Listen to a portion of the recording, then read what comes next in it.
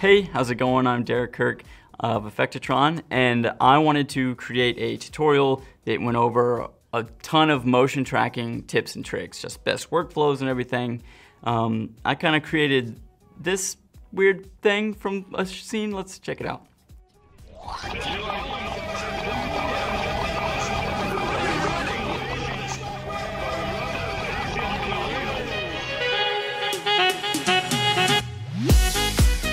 So now I will show you the way of the tracking, mi brother. I'm going to show you how I did that, how to do other motion tracking things, some examples, what works, what doesn't work. I really wanted to create something that went over from start to finish the entire project.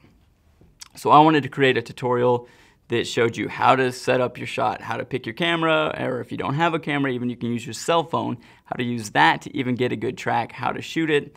I'm going to show you how to edit your footage either in a third-party software or within Cinema 4D, how to track it, add the 2D trackers, auto and manual, how to 3D solve your camera, and then how to reconstruct your scene with a mesh so that you know exactly where things are in your scene.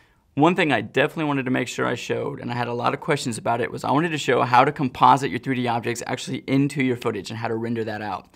And I'm going to use Redshift, and with Redshift it's super easy. If you don't have Redshift, I will also show you how to do it with the physical renderer in Cinema 4D. And then we'll probably take it into After Effects, add some post effects onto it, and be done with it. So we're going to go from the very beginning to the very end of this process for motion tracking.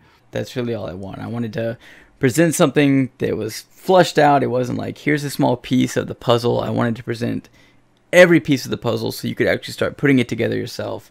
Go out there right now with Cinema 4D, shoot something with your phone if you needed to, track it, render it, put it together.